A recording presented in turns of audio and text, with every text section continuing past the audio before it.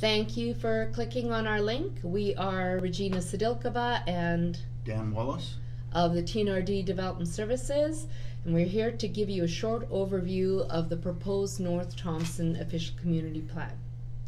We will focus on content that may more directly impact you, so unfortunately we'll miss a lot of the interesting chapter content. So please go to the full approximately 100-page document plus maps to get the full story. This OCP has had first reading, which serves as our preliminary go-ahead from the elected officials to go to you and take this for a second round of public meetings. This overview is especially for those who cannot attend our public meetings and open houses. And just to let you know, we anticipate there will be some changes before second reading and the public hearing. So, what is an OCP? It is a long-term plan that sets out where a community is going and to some degree where it's coming from. It is a statutory plan, which is a fancy way of saying that certain OCP content and processes are set out and we must follow BC law. Finally, it's a document that a person may want to read and digest before investing in property and moving to a place that the plan speaks to. So now, Dan? So back in 2017, we developed a community survey that sought resident opinions and thoughts on a broad range of topics, including the environment, economic development, and one's thoughts on the future of the North Thompson area. This was mailed to every property owner in electoral areas A, B, and O. Over the next year, we received just over 200 completed surveys from 22 identified geographic areas within the plan area. Residents provided very poignant, thoughtful, and in some cases colorful responses to a huge range of social, environmental, economic, and political issues. The resident responses formed a large part of the new OCP's foundation and policy direction. Copies of area-specific responses or overall plan area response summaries are available from Planning Services.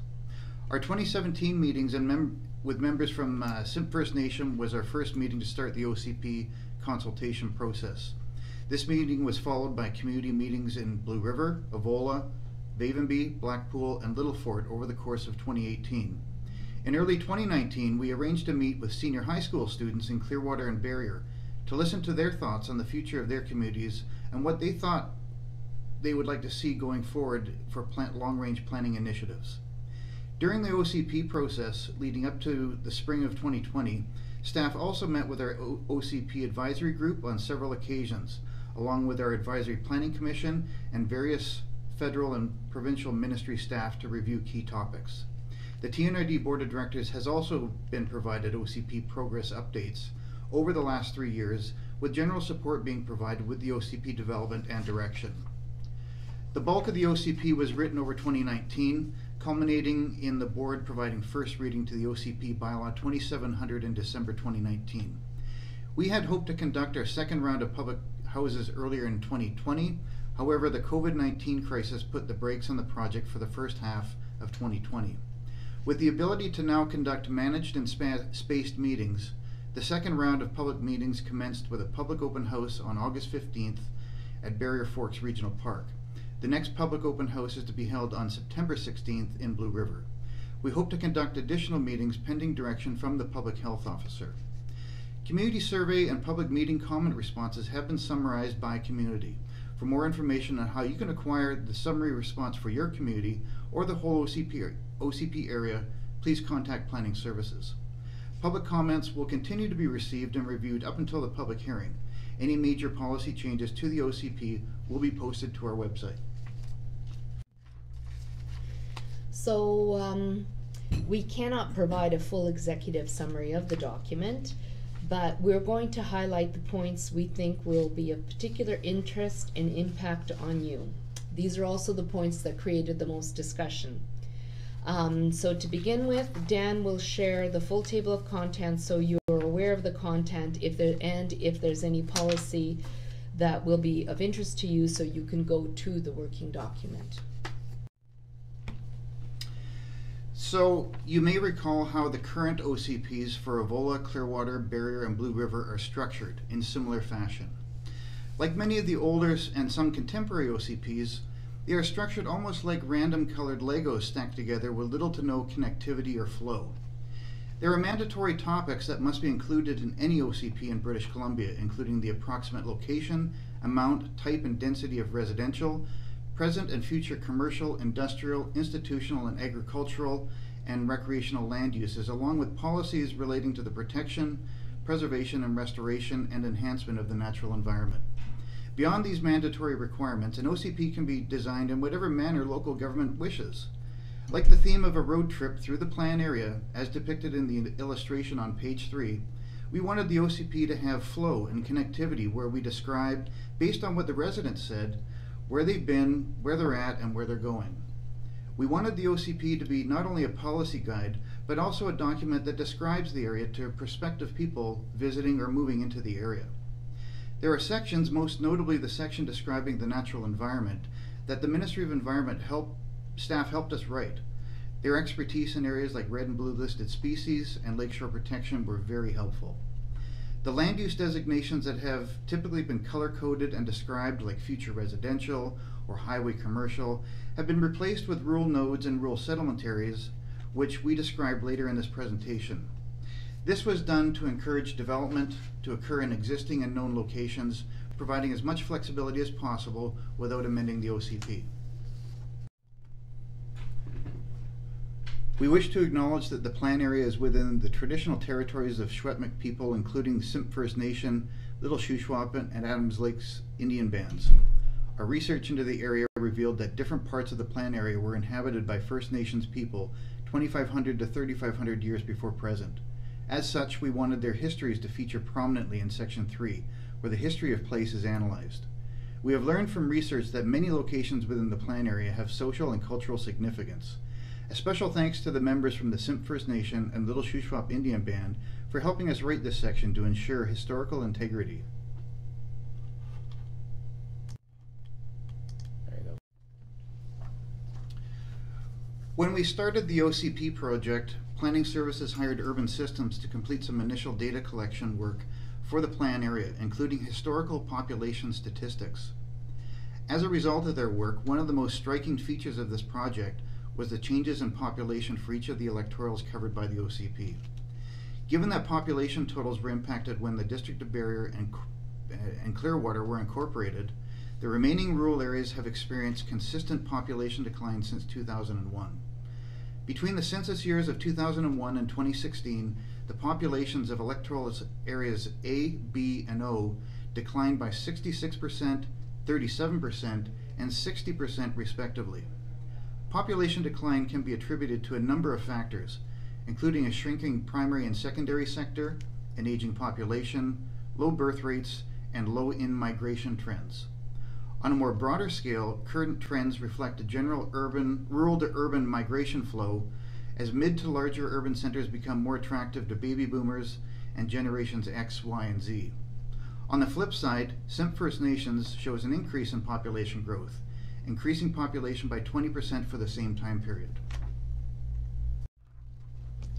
So now a few words about the community nodes. So we have in the OCP area 4 identified community nodes. These are not incorporated as municipalities, though some of them are improvement districts. And we've taken a slightly different approach. Most official community plans set out strategic land use parcel by parcel. We wanted to be a bit more flexible, as especially given the population trends that Dan identified. We cannot know what the future will hold for some of these communities. So we've set it out by generalities and by policy rather than mapped individual properties. The new OCP identifies 2 new rural settlement areas. The Wells Grey corridor extends from the District of Clearwater's northern municipal boundary to the southern boundary of Wells Grey Park along Wells Grey Road. Over the past 25 years, this area has been popularized by various tourism industries, along with medium to large rural residential properties. In addition, Thompson Rivers University has a small satellite campus near the park's entrance, which is used for research. The university hopes to expand their presence in the valley at some point in the future. The Blackpool Rural Residential Area extends south from the southern boundary of the District of Clearwater to the Mosquito Flats area along the Yellowhead Highway corridor. This area has evolved into hobby farming and rural residential area and includes some of the better classed farmlands in the upper North Thompson Valley. Policies are intended to protect the rural nature of this area and, in conjunction with the fringe area policy guidelines, help prevent the premature encroachment of commercial, industrial, and residential sprawl development in the district's fringe area. So now 2 slides about development permits. We wanted to focus on these because these are new to this area. We have 2 development permit areas identified. So the development permit is something that sets out objectives for certain, I guess, end outcomes under the Local Government Act. Our development permit areas are for environmental reasons rather than aesthetic. We have a development permit area for riparian and watercourse protection, and we also, and that development permit area applies across the entire OCP area of electoral areas A, B, and O. But we also have 4 lakes identified for a setback for septic systems from the natural boundary of the lakes, and those lakes are, help me down, it's Adams, Lac de Roche, Eastbury Lake, and Eleanor Lake in Blue River. So if you want more information on those, the details on those, please go to the link that's on the webpage for this OCP area. We are proposing to amend this section of the OCP between first and second reading. And my next slide is an example of what a development permit looks like. Typically, the covering permit is only a couple pages, but the attachment in the case of a riparian area or streamside protection or lakeside protection, that would include a report from a qualified environmental professional attesting to the impacts on that shoreline of any development. And the development can be a building permit for, say, constructing a dwelling or a deck even, or a subdivision. Or it can be, in the case of a septic field, a design for a septic field if that septic field is within 100 meters of the edge of that lake. So that's quite a ways. It's about 300 feet, 330 feet. So attached to this permit would be the design and the location of the septic field and the measures taken to ensure it doesn't contaminate those 4 lakes mentioned earlier. Temporary use permits is a permit issued by the Board of Directors under the authority of the Local Government Act. A temporary use permit provides a property owner with the opportunity to either accommodate a shorter term land use activity or to assess a given use prior to considering a permanent zoning bylaw amendment. The temporary use may continue in accordance with the permit terms and conditions until expiry, up to 3 years. A TUP may be renewed once for up to another 3-year term. Economic development opportunities such as industrial uses or tourism-related activities may be viable on a short-term or seasonal basis, or established on a trial basis to determine if there is likelihood of a long-term success. A TUP is the most efficient, expedient, and cost-effective way to enable uses not allowed in the zoning bylaw. A TUP is not a replacement for a land use designation. Should the applicant wish the continuation of the use beyond the TUP expiry date, an application to amend the zoning bylaw and/or OCP must be submitted well in advance of expiry date to enable non-interruption of land use. The new OCP is recognized as being a temporary use permit area throughout the plan area. Examples of land uses that have become quite controversial in the region that require TUP approval include short-term rentals like Airbnb and the use of one's property for recreational vehicle as a dwelling unit. Alrighty. The next steps in the OCP process will be conditional on BC Health guidelines and protocols. We are hoping to have additional open houses in Little Fort and Chuchwa sometime in the fall of 2020. We're planning on a public hearing in Blackpool at the Blackpool Hall later this fall or possibly early winter, with the hopes of adopting the OCP bylaw in the winter of 2020.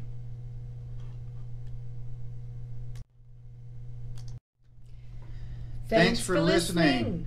This concludes our presentation. I'm Dan Wallace. I'm Regina Sadilkova. If you wish to discuss a topic area not covered in this presentation, then please contact Planning Services at 250-377-8673 or planning@tnrd.ca for more detailed information. All updates and key dates will continue to be posted on our website at www.tnrd.ca or social media. Thanks again. Have a great day. Bye-bye.